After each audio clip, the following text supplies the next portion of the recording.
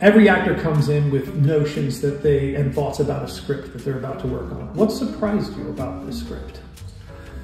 What surprised me? I guess what surprised me is the combination of the actual family drama, the humanity of the script that is encompassed within this spectacular and huge vision. And so that's exciting to me, to try and get both of those things happening at the same time, that people will be dazzled by the visual experience and oral experience, but also be able to tap into the actual human experience of the play. What has surprised you, delighted you? What have you discovered about the actors that you're working with?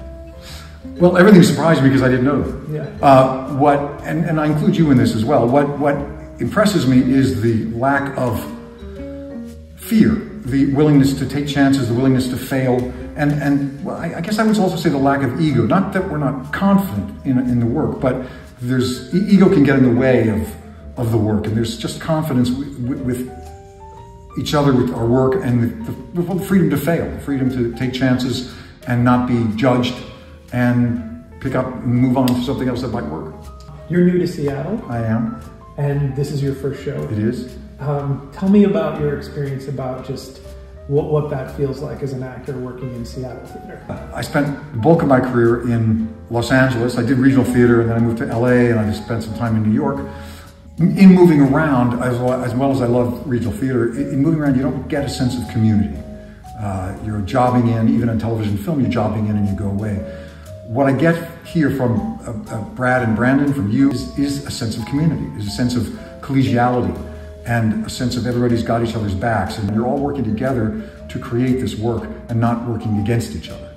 If there was a feeling that you can script, your hope for the audience as they walked out of seeing this epic piece of theater, how do you want them to feel?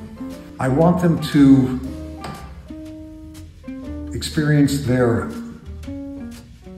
history of their families, this sense of continuity, the sense of where we came from and how we got here.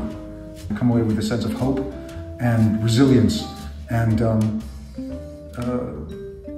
humanity.